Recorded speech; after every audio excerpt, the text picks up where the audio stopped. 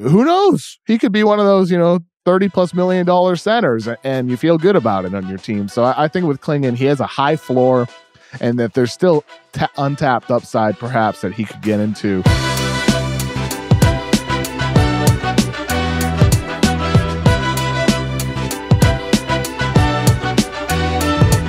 So the big thing from an NBA perspective is going to be this battle between Zach Edey and Donovan Clingan.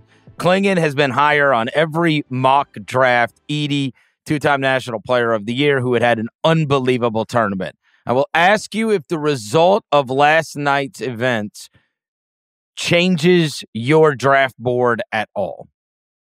No, I think Clingan, I had him 3 going into the event. I still have him 3 right now. I thought Clingan, like I said earlier, I thought Edey completely outplayed him the first 8-10 minutes of the game. Clingan just looked overmatched, like mouse in the house level stuff, right? But Clingan got way better throughout the course of the game. When I was sitting up close in the second half, I was really like watching those guys battle on the post, and you could just see Clingan doing such a good job at keeping Edey off his preferred spots. And I think some of the stuff Clingan did, he didn't win most outstanding player of the Final Four. It was his teammate Newton who did a great job. But Clingan, I thought some of the stuff he did in that second half to help UConn create separation with some beyond the box score stuff, with making things harder on Edey, pushing him out to have a deeper hook shot, a tougher hook shot, keeping him out of his position, on top of, just his standard deterrence around the basket against, Purdue's, underwhelming team around Edey. And I will say that Dan Hurley did a very good job in this deal, because he came to one of the first timeouts, and this is as Edey was cooking early, and he's like, we've got to change it up. Like, we can't just play this guy straight up, like whether that means digging down, whether that means – because I think what they were going to do is they were going to make sure, all right, we're staying attached to all the shooters. It's the analytics play. This guy's not going to be hitting threes. So if this guy scores a bunch of points and this guy keeps him in it, that's fine. But what we're not going to do is allow him to, pass out of that constantly and then give them open threes. Like, they might have hit 1 3 the whole game. I don't even know. I don't know what the final total was. It was 1 for 7. I mean, that's incredible. And so they were just going to decide, 1 dude, for 7. you're going to have to, like, this guy's going to have to make 40 field goals in order to beat us. But then he was cooking so much earlier that they start bringing an extra guy. They make him start seeing other looks, and obviously made life really hard on them. And then on offense, like, UConn just gets great shot after great shot. Like, the movement, the unselfishness, and there's a lot of possessions where I could see Clingan being very, very handy on an NBA level in this way, more so than Edey. There's possessions where it feels like he set 6 screens and is running all these dribble handoffs. It's crazy. Oh, man. Clingan is going to be an even better NBA player than he was a college player. Can you imagine him? If you look at the teams right now in the top 10, not a lot of them need centers, right? Not a lot of them need centers. Detroit, they could use a center. Washington, some of these teams, they could. Charlotte has Mark Williams. San Antonio has Wemby. Maybe they go 2 bigs. Portland, Ayton. Pirtle in Toronto. Utah's got a bunch of bigs. Houston's You're getting got down Shengun. to it. But you know who does need a center?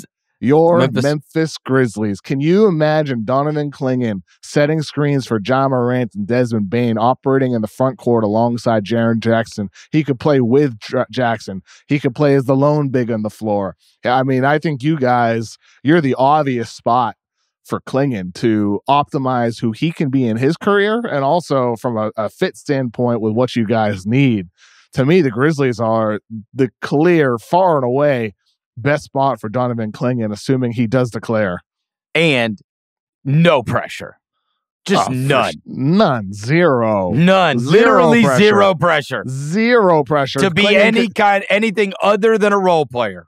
Yes, anything other than doing. And this is why I have Clingan at 3 on my board, because at a minimum with Clingan, you were going to get a high-level rim protector who has the mobility to not just drop, but hedge, blitz, maybe switch occasionally. You have a guy who can rebound, who's tough, who's an amazing teammate, who is somebody who sets 6 screens in a possession, like you said. He's good with the ball in his hands. He can make passes out of dribble handoffs, short roll, and he's a really good finisher around the basket. At a minimum, if you get that, you're going to get a good NBA player. And on top of that, you look at his improvement with his footwork on the post from his freshman year to his sophomore year, his improvement with his foul rate. He's an even better defender as a sophomore than he was as a freshman. If he continues to get better every year, he thinks he'll be a shooter at some point. He shot threes back in high school. He's never shot them well. Maybe that can be untapped at some point in his future. I doubt it. But if you get the improved post play, continuing to improve on defense, who knows? He could be one of those, $30+ million centers, and you feel good about it on your team. So I think with Clingan, he has a high floor, and that there's still untapped upside perhaps that he could get into in the right situation in the NBA. And as you said, there'd be no pressure in Memphis. He doesn't need to get there. Whereas if it's the Wizards that get him, it's like, right. We got a role player? Oh my God, this is horrible. And on the other side, I have just gone back and forth on the Edey thing, and I think I'm settled on he's probably got a place in the NBA. He's not going to be a high-level player in the NBA. Like, there were times be last a rotation guy. He'll be a rotation guy. Right? There's times when I'm watching him last night, and I'm like, you ain't doing this bullshit in the NBA. And he looks slow, and I get it. He's skilled. He is better than people have given credit for. He's not just tall. Okay? Yeah. Let's get that out of the way. On the other hand, how much of what he does translates to a much faster, much more athletic NBA. And that's where again, the guy is outstanding as a college player. We're drafting college teams. I want Zach Edey. But in terms of the next level, I would be shocked if he turned into a star. So it's just about managing what you... Yeah. But he is a superstar on this level, and that's what I'm saying. I will say this though, Chris. I mean, I don't think Edey will be a superstar at all in the NBA. But in terms of like being a rotation guy who can contribute to a winning team, I do think Edey, you have to consider, like, people talk about some of the lob dunks. UConn's backup center, Samson Johnson, had 2 of the lob dunks he had, kind of with Edey in drop coverage. You can look at that and say, well, Edey looked a little bit slow recovering on those. You can talk about the post game that Edey has. But so in college, he posts up on 64% of his possessions, according to Synergy. 64% of his possessions on offense are post-ups. That is not going to be the number in the NBA.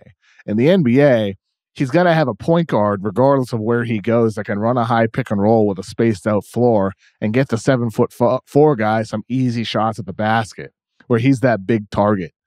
And so I think you're going to see Edey's role change in the NBA in ways that Purdue's offensive, Braden Smith, all due respect, not an NBA guy, can't show.